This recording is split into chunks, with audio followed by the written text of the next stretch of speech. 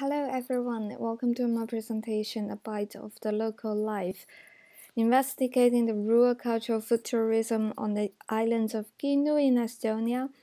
This presentation looks into the local strategy Kihnu people are taking and the challenge they're facing on achieving a sustainable development of the community. To start with, I want to give you some background about the islands becoming a heritage and becoming a tourist destination. Off the eastern coast of the Baltic Sea, the small Estonian island Kihnu is home to a community with about 400 year-round residents. Resulting from the island's isolation, the community has maintained its traditional livelihood with men going out to sea fishing, hunting, seal, and sea farming, while women farming on the land, herding, and maintaining households. And after regaining its independence in 1991, Estonia advanced rapidly in its modernization, urbanization, and different processes on development while embracing freely to the global influence and binding closely with Europe again. Under the depiction, which is not without romantic imagination, from earliest followers and intellectuals who had the chance to visit the island, as well as the comparison with the daily changing mainland, the island of Kihnu with its picturesque natural landscape, rural architecture, distinct communal lifestyle, and a rich variety of cultural expressions become known as a living example to of the disappearing Estonian past. In 2003, as a unique depository of traditional culture, Kihnu Cultural Space got listed in the UNESCO list of masterpieces of the oral and intangible heritage of humanity. While becoming a representative national heritage, Kihnu has also increasingly become a popular tourist destination for not only Estonian domestic visitors, but also tourists with different interests worldwide. In the description for its heritage nomination and in the introduction of the island from Kihnu Museum and from the Kihnu Travel Wheel, which is an official guide developed by local cultural leaders and tourism entrepreneurs, and later on got adopted widely by the locals and tourist populations. The uniqueness of and originality of Kihnu lies in the natural environment, the community's communal lifestyle, and variety of well-kept alive livelihood practice and traditional cultural expressions. Most distinguishingly, the local language, traditional singing, instrumental music and dancing, marine skills, and native art, traditional costumes worn in daily basis and handicraft skills, folk calendar festivals, and wedding traditions. Kihnu's impressive landscape of ocean and forest, tranquil rural and island environment, as well as unique traditional culture and lifestyle, attract and become the most favorite depicting themes for many photographers, travel writers and programs, artists, documentary makers, and academics, including me. The environment and cultural experiences are in hand also become the most enchanting attractions for leisure tourists and selling point in the tourist market. Today, Kihnu is attracting many urban Estonians and visitors from most noticeably Finland, Germany, Latvia, Russia, England, and Japan. As a small island in the small country of Estonia, it is one of the most popular destinations with more than a half of 100 ships and 2,000 visitors in 2018. As much as the making of Kihnu as a cultural heritage space being a process of metacultural production, Kihnu's growth to a tourist destination of heritage and cultural experiences is produced and reproduced by multiple forces within a complex and fluid network of power relations. Different interests and needs are constantly interacting, shaping, and negotiating with each other. And food is one of the many fields that mirrors the meta-production process of heritage tourism and the rural community of Kihnu. Although not as outstanding as others back in the current image about Kihnu as a heritage space, food is still essential in the island's tourist infrastructure and economic development. It is also an inseparable part of the heritage and tourist experience on the island as a whole. However, moreover, as the development of Kihnu as a heritage space and as a tourist destination grows, the construction of Kihnu food heritage and development of cultural food tourism also strive on the island. The growing fame of Kihnu and increasing amount of visitors with different interests and from different countries have brought and continue to call for development of tourism and service industry.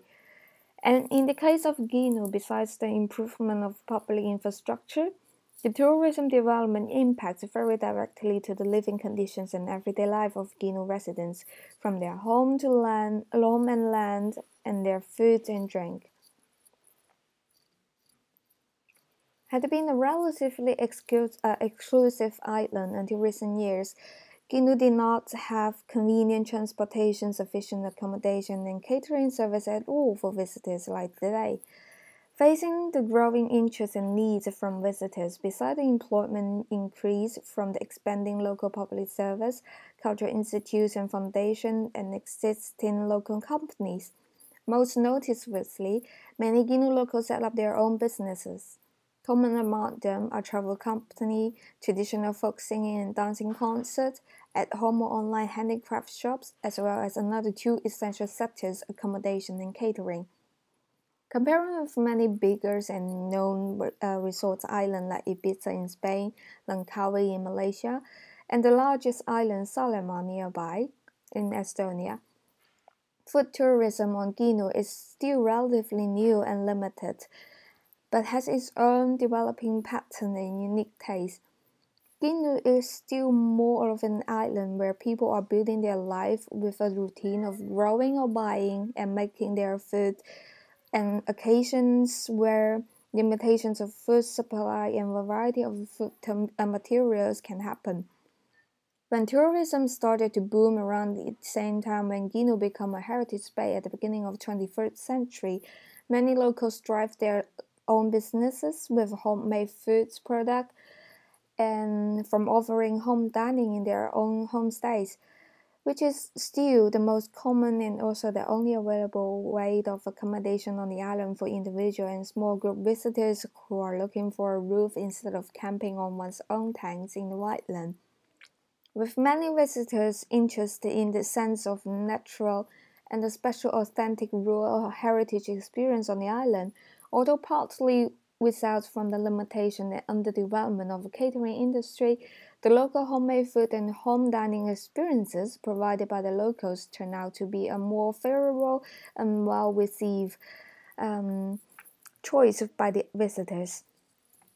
In addition to home restaurants, more dining options are also springing on the island. Today, there are restaurants, farmhouse, cafe, and bar, and different pop-up eateries, like the picture on the right corner, bottom of the right corner, producing a rich collections of local foods, especially specialties, and providing various type of culinary experience around the island. While home restaurant and home dining at homestays require advanced bookings, there are dining places run regularly during the tourist season. Some open part-time and organize or participate occasionally at events and festivals like the Kihnu Cafe Day took place in July of 2019. There are also farms, companies, and individuals making homemade specialties according to the availability of a material and the time of themselves. All these eateries make it possible for visitors to have a place to rest and refresh with some local food and drinks, not only at the center, but around the island. They also offer different kinds of food ranging from local Kihnu specialties to foods that are suitable for the growing consumers with different special requirements, like children meal, lactose-free, and vegetarian menus, and foods that can be commonly found in Estonia or around the globe, like pizza, pasta, and burgers, which expands the food choices for not only visitors but also generations of Iceland residents. For Kihnu people, tourism development partly means building their home and improving community neighborhoods on their own hands, opening their own house, sharing their own dining tables and food, part of their personal everyday life to the others as well. Like their traditional folk singing and dancing, many marine and rural food traditions and customs are still alive on the island as part of Kihnu people's everyday life. Obtaining many materials from the sea, the forest, and their farming lands, common on Kihnu people's kitchens are rye, potatoes, seasonal fish like haling, eel, whitefish, and garfish, berries, tomatoes, cucumbers, meats, and cheese, and so on, with the increasingly convenient transportation to more shops in the mainland.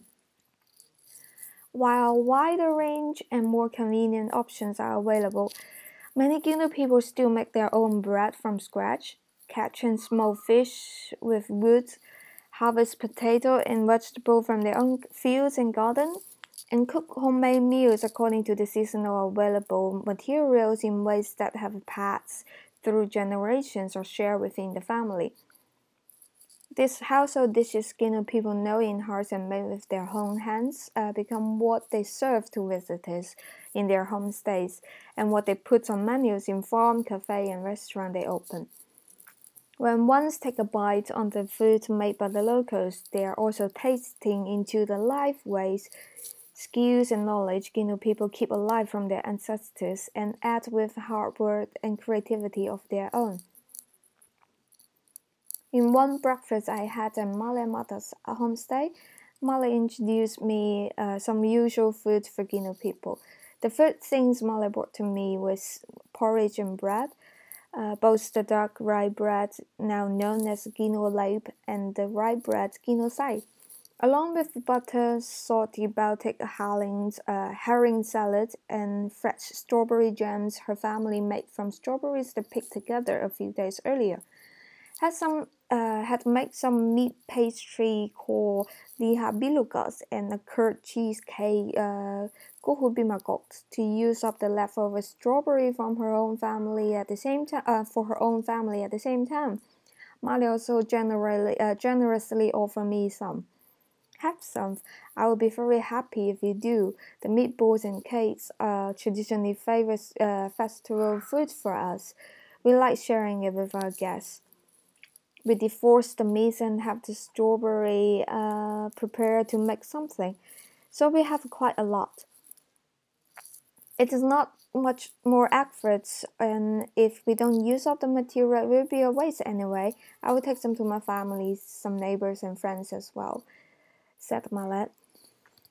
Making and having foods on Kihnu are like teamwork of families and even the whole community. And as for visitors, taking a bite here can mean becoming a part of the team and sharing the communal life on the island. Along with the development of tourism as a cultural heritage space, food and food tradition on the island are also actively being reinvented and produced as the local foods and heritage of Kihnu, contributing further to the construction of localism and heritageization of Kihnu as a rural living heritage.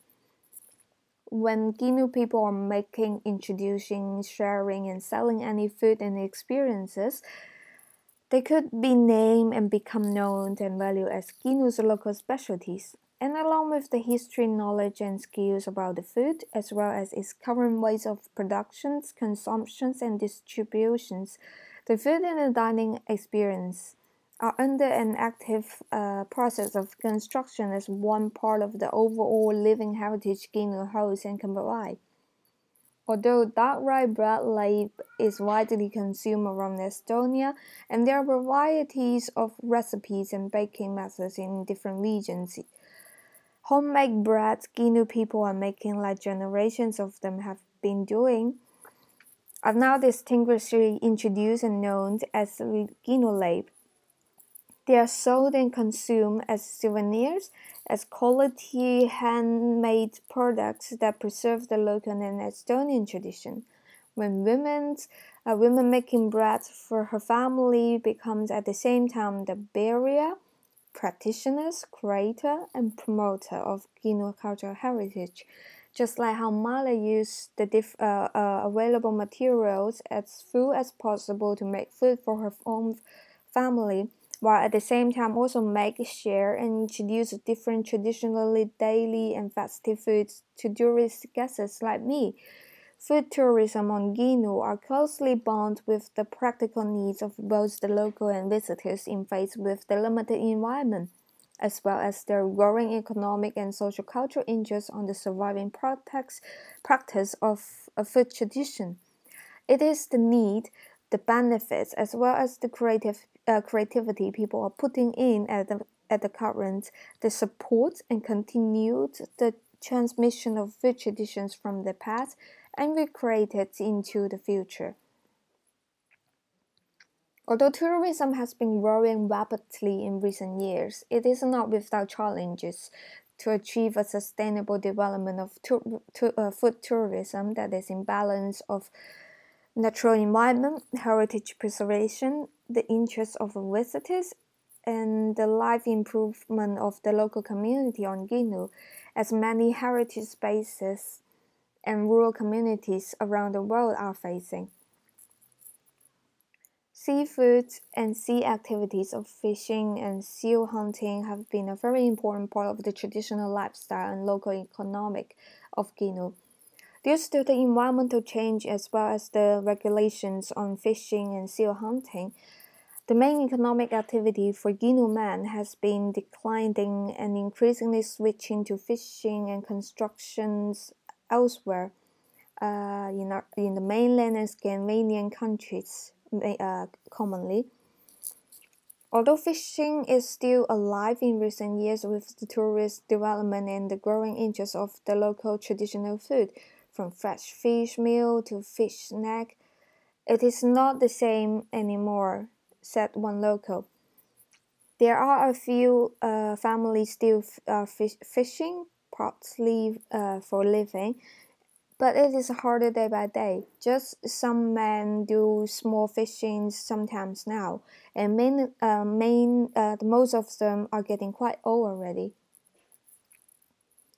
Getting more and more famous and demands as the local specialties, it is not clear that how Kihnu can balance the market's interest on smoked eel, the needs to preserve the traditions of fishing and smoked fish, as well as the needs to adapt to and protect the environment.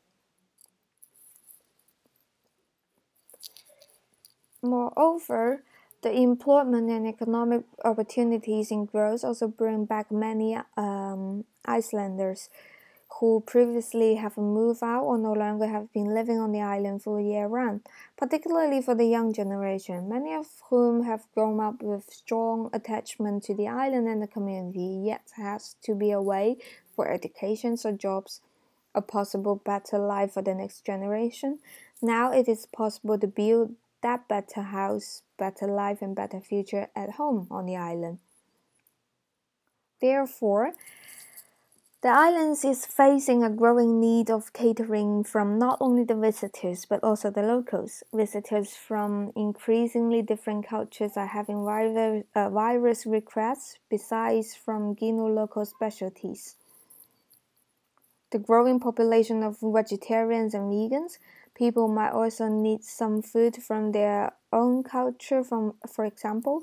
More than that, there are stronger interests on different foods from the locals, both the relatively older generation who has been living on the island for most of their life, and the return locals who are more used to rich food options. While food tourism and local food consumptions are growing tightly hand in hand, the island is facing rather battling needs of the preservation of a local food tradition as a prior resource for food tourism, and the improvement of a variety for both the tourists and the locals. Also can be seen from the above conversations I have with a year-round resident who is working for a tourist point and running a homestay herself. The whole tourism economy on the island, particularly the still rather underdeveloped food catering, is highly seasonal.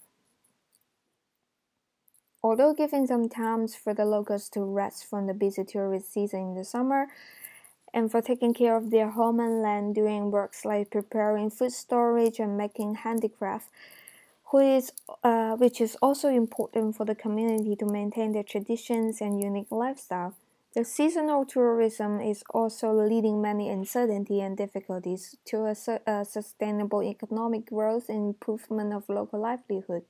Because the income is seasonal, people will still need to seek and keep multiple jobs, which in turn is leading to a seasonal stay on the island for the locals.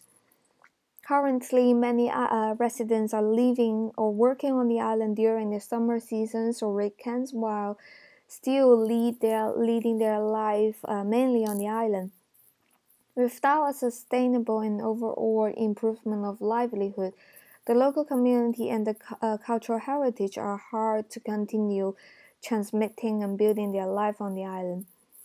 And it is such preserved natural environment, living conditions, and communal lifestyle consisting the most distinct uniqueness of Kihnu as a heritage space where the possibility of ongoing growth and prosperity of local tourism crucially lies.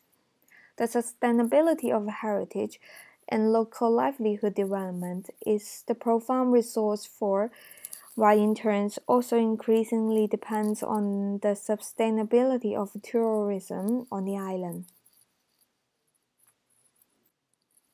That will be all of my presentation this time. Thank you very much.